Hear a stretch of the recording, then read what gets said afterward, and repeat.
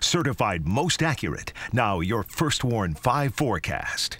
Well, a good Friday afternoon to you, Mid-Michigan. It's plenty sunny out there, and temperatures are going to be responding nicely to that sunshine today as well. Now, the clear conditions are all thanks to this high pressure that we're tracking on the First Warn 5 Sky Tracker. Now, that stationary front out in the Dakotas, that'll bring us a quick round of cloud coverage tonight, but we'll still be dry. So at least through the afternoon on the First Warn 5 hour by hour, we're looking at plenty of sun, just a few high clouds moving through here and there, but overall a nice evening. Then around midnight, starting to get into the overnight, that's when that cloud coverage moves in from the west to the east. Then by breakfast time tomorrow morning, we'll be looking at mostly cloudy skies, but still dry. Then the warm front starts to move off further to the east by the lunchtime and afternoon tomorrow.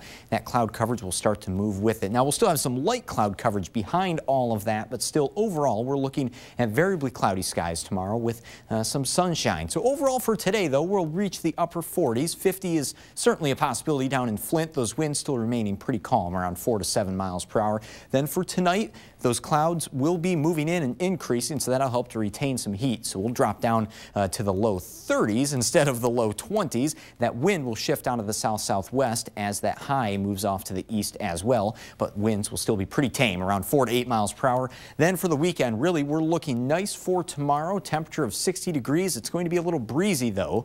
But then Easter Sunday, really looking awesome. Mid-60s, some sunshine out there, and we'll be a lot calmer with that wind on Sunday as well. But overall, the next 7 days, we're looking at temperatures maintaining in the 60s through next work week. We are tracking a couple of rounds of showers, though, for next week as well, but it is much needed rain. We'll be continuing to iron that out here through the weekend.